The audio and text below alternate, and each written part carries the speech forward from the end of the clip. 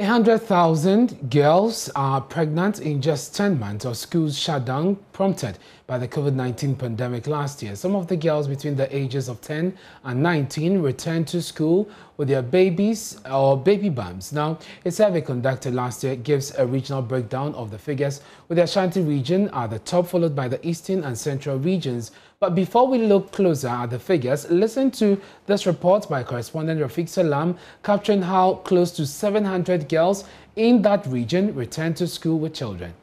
Chilling account of a single night stand of 17-year-old junior high school one student that made her to drop out of school. He wasn't even my boyfriend. He forced me, and that was my first time too. So we tried our best, but she did not accept it. So by now, I'm staying in my father's house, and he's taking good care of me. Everything that I need, he will give it to me. So by now, God willing, next month, maybe either I can deliver or not by the grace of God. Ever since she became pregnant 8 months ago, her father has been on the heels on the man to own up the pregnancy and take full responsibility, but he wouldn't budge.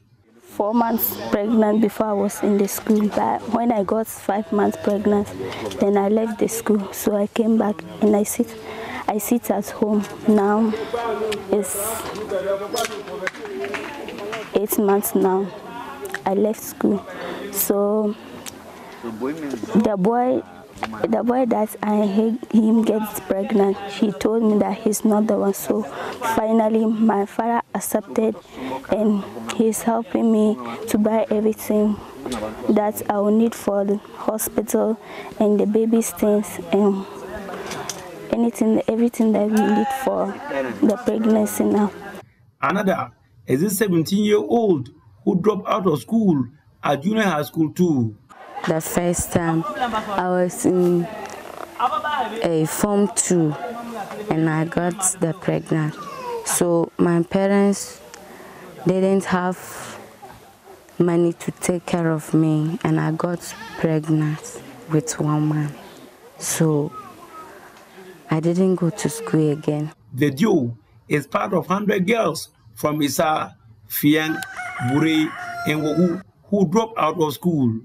With support from Life Again, a non-governmental organization, they are ready to be back at school, though with more responsibilities.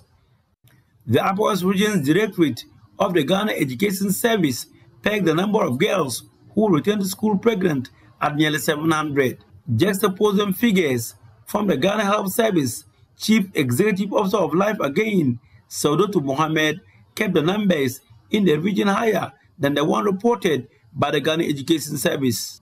Last year, COVID hit us, and we saw that a lot of girls became pregnant. According to statistics, we have about 110,000 girls between the ages of 10 to 19 years who became pregnant, and most of these girls dropped out of school. In the Upper West region here, we have close to 4,000 girls, and for me, I believe this is even a reduced figure, because these are figures, or these are girls who have visited the facilities, health facilities, and they got recorded by the Ghana Health Service. There are lots of girls in the rural areas who are pregnant or who have given birth within this period. Joining us is the Executive Director of NGO Life Again, Sahadat Mohammed.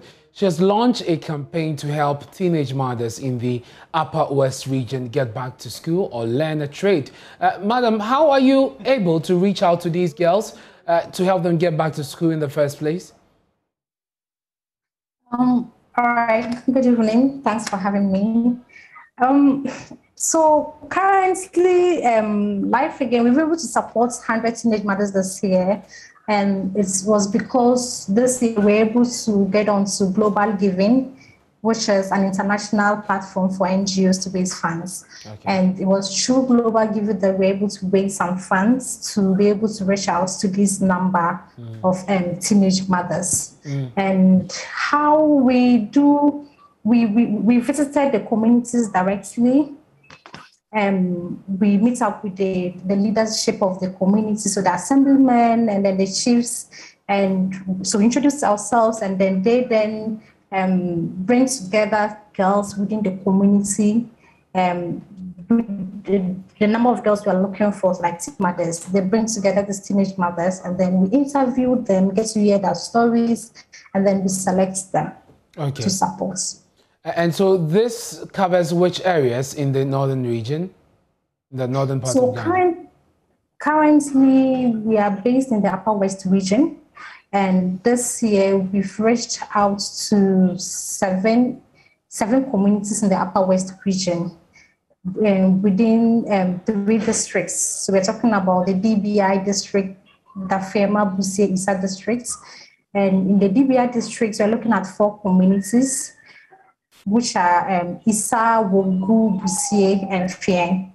And then we have the Wild West districts. And in the Wild West district, we reached out to 2 communities, Dorimo and Busie. So in helping them... Yes, please finish that.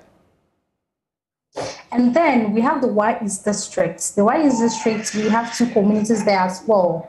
We went to Goripie and Maui. So in all, we reached out to 7 communities in 3 districts this year. Okay. So in helping them get back to school, what does it take? Financially, and exactly what do you do? What do you help them with?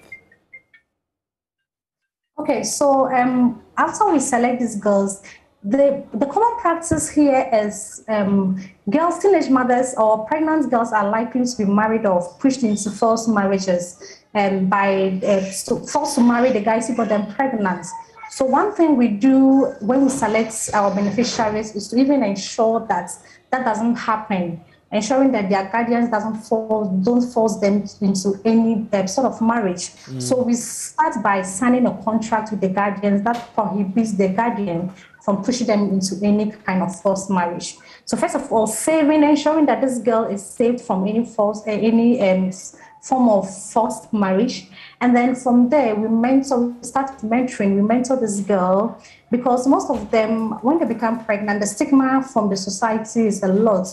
And this, the negative backlash and all of that, it kind of breaks the confidence and the spirit of this girl. So our mentoring program helps to uplift the confidence and the spirit of this girl before we now bring in the financial support. Very well. So we also want to go to school, financially provide them with school materials, talking about school uniform, shoes, books, and then bags for them to stay in school. So we send them in school, and then every year we go to support them to stay in school. So it's not a one-time support, it's to see this girl throughout school. And that's impressive. Thank you very much, Saadatu Mohammed, for the great work you're doing in the Upper West region, helping young girls, teenage mothers, get back to school.